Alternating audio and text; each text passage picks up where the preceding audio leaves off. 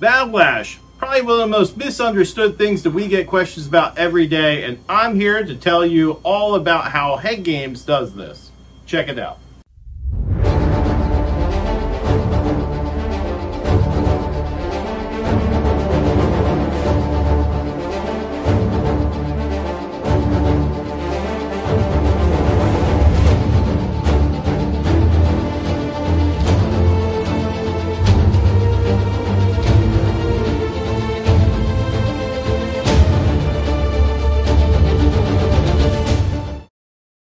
First stop, I'm going to tell you, guys who mark everything when you're getting your cylinder head rebuilt, just stop that. Because when you're going to get your head rebuilt, everything is getting machined. That means like the reface, the valves are going to get refaced, you may be using new parts.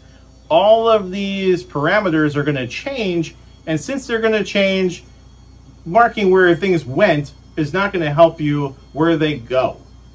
So the first part of setting lash actually starts at the seat and guide machine, because stem height is going to dictate how much lash, how much spring height, and if you're going to need a certain size bucket, there's always a range that this will fall into. So if your valve is sunk, or if it's not, and then if it's not the right height, especially you guys using oversized valves, it's going to change all of your geometry. So HeadGames does, we have it on the paper that follows your cylinder head around. There is parameters to show the OEM stem heights. So we know right off the bat, we stick a valve in there if we're off, if we're not.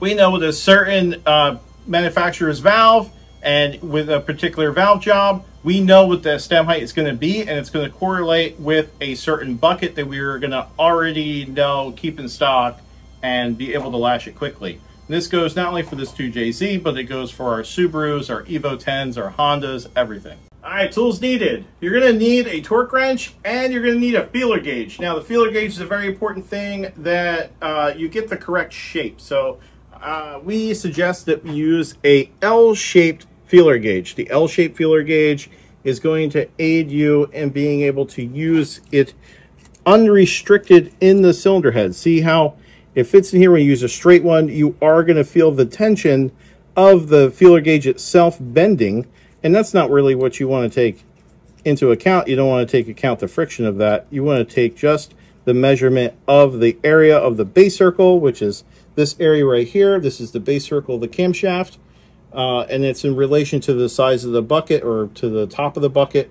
So you want to make sure that you're getting a correct feel of that. Now, when I say feel, exactly what these things are, they are a feel. And when it comes to a feel, we all feel things a little bit differently. And these are no different. Torque wrench. Why are we going to use a torque wrench on a cylinder head to do lash? Well, you want to make sure that when you put the cam caps on the cylinder head and you tighten your bolts down, that you have the correct tension, and it is correctly just how it's going to run on the engine.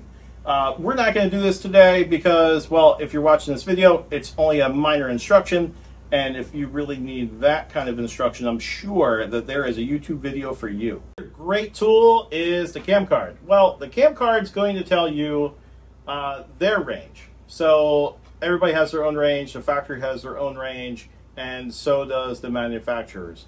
Some cam cards make it seem like you're trying to set a clock and you have to be on time. And if you're not on time, then if you're not on the exact number, there's going to be a problem. Well, I'm here to say that we follow pretty much the factory OEM specs, and that's 6 to 10 on the intake and 10 to 14 thousandths on the exhaust.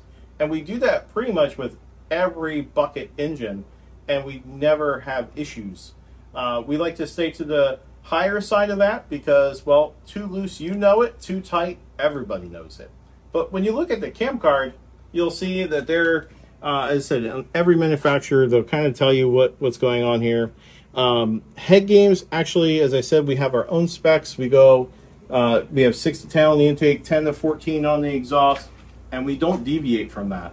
We will not set your lash to just one number and keep it all across. Does that sound like, do we not care? No, it needs to be a range, And it also needs to be arranged because eventually this thing will be torqued down to your engine. And there's really no way of making that a reality here because there's different sleeves, there's different blocks, there's many different situations that we can't duplicate at the shop. HeadGames does not check lash with the head assembled. We don't do it with the head assembled because we are going to machine the tip of the valve, and we're not going to be able to take the head apart with the cams and everything else, an assembly lube for every single valve, for every valve adjustment. Again, there's a range. So with the range, we were able to do it unassembled, and we check the lash here. Simply holding the valve up, we use our feeler gauge, we come in here, and a 10 is a little tight. You can hear the noise that it makes. So what are we gonna do? We're gonna push the bucket out, and we're gonna go machine the valve. When I say machine the valve, I mean we're just gonna machine the valve tip. So we're gonna take off our material. You can see here. Take 2 thousandths off.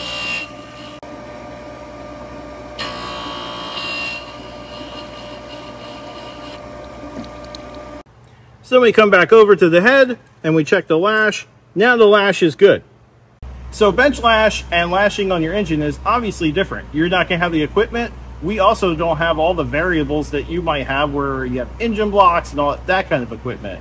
So we set it on the bench, you go put it on your car, and you're gonna check lash and you're gonna say, hey, this thing's way off or it's spot on. Most of the time, it's really, really close and it's within our range. So do you need to change it? No. Does it need to match the cam card? No, it needs to match our specs. I hope you enjoyed yourself, and like and comment below. I want to hear from you. I want to hear it good and bad. Let's talk. See you soon. Toodles.